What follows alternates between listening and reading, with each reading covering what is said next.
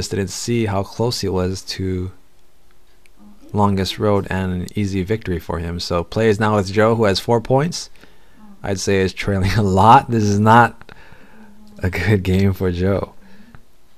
So Joe getting wheat. This is good though, because Joe can trade away wheat for what he needs. He is really far behind orange. I don't think settlements are really going to help him. He really needs to maybe steal longest road and get it before orange figures out that he could get it, and get cities going, because orange is looking like victory is right around the corner. So Joe looking to trade away stuff to blue, who has 3. Meanwhile, orange is offering a road for a road and a sheep for a rock. So that proves desperation. You can bet that orange is really close to victory. And blue is trading with orange. I don't know why blue is doing that. I think blue is still shocked over the fact that Joe stole his settlement position, and orange jumps to 8 points, gains a grip of sheep, which is 4. So if orange has a soldier in his hand, this could be game. With the soldier, he'll have 3 soldiers or knights, and will gain the 2 points needed for a victory. So 2 brick goes to orange, 1 wood to blue. Joe meanwhile has always had a lot of wood in this game, with his city in the south. Too bad he doesn't have the wood port. Meanwhile, blue is just making trades, going for the brick port. It's not gonna matter because orange has this game in hand. He's got a 4-point lead over Joe, who has 4 points. And orange looking for wheat. What is he gonna do?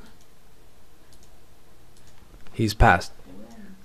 So this is the exact same hand that Joe had before, but he didn't trade in for a city. And here Joe is not electing to trade in for a city again. He is gonna try to get dev cards to try and possibly stop orange.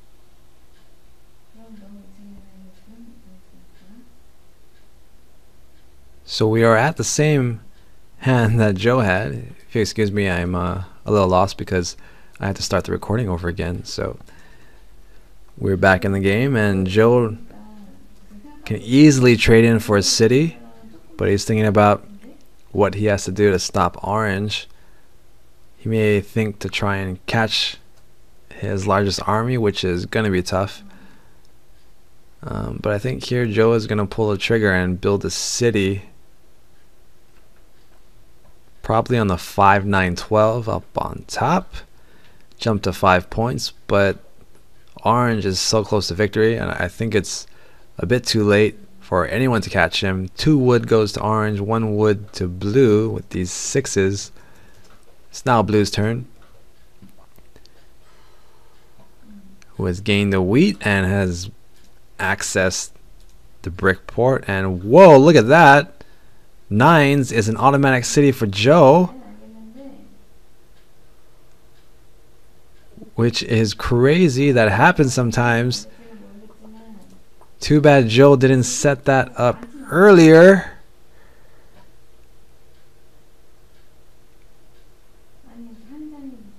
And it looks like orange has longest road. Joe has his city, is going to jump to 6.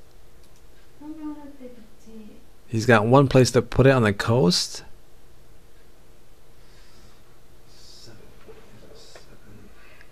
So Joe has 6. Blue is going to be trailing by 2 with 4 points.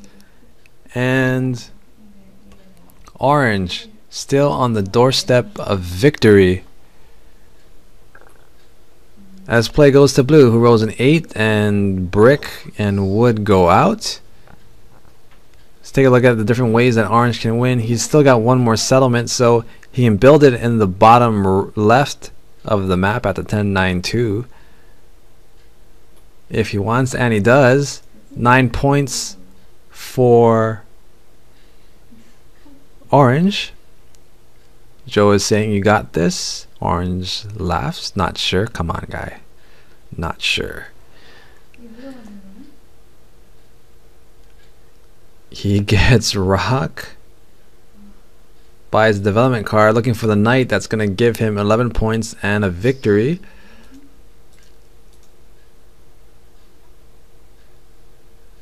Yep, it looks like Orange is saying that he has the knight in his hand. He's going to jump to an 11-point win.